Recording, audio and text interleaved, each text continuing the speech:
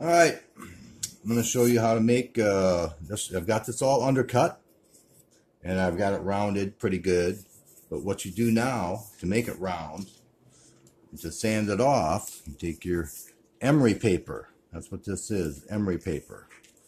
Hard to find nowadays, but you can probably get it online. And you just take your sandpaper, emery paper, and run it back behind, and run it in different directions. Don't stop in one spot, maybe you'll make a channel. Go off at different angles, keep it moving. Wrap that thing right around there, and that'll start making your vine round, your stick, whatever you're trying to do. This is how I do it. Yep. Around this thing, and you can go around 2 times, do a full 360,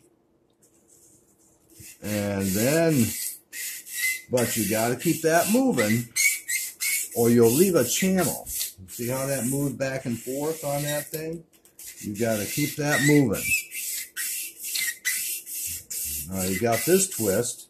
What you do is you go opposite. Do that. Run it underneath this way. And now you're completely opposite of what you were. And so now you've got a different angle that you're working. And that'll make that round and nice and smooth. Then you take to sand underneath these areas, you take a contraption like this. This is Velcro. Yeah, it's Velcro.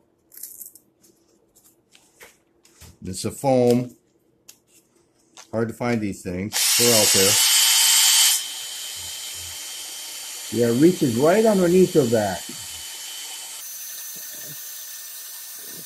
They will reach 50% of the way, or real close.